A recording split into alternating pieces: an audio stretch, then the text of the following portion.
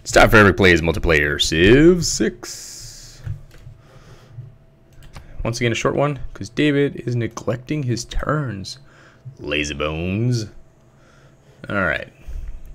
This guy's ready for battle, that guy's ready for battle, that guy's ready for battle. Why not? The Chinese haven't shown any inclination to protect their cities. So I think I'm safe. If it were Dan or Dave, you know, humans who could think about stuff, then I'd be in trouble. But it seems like things are probably fine there.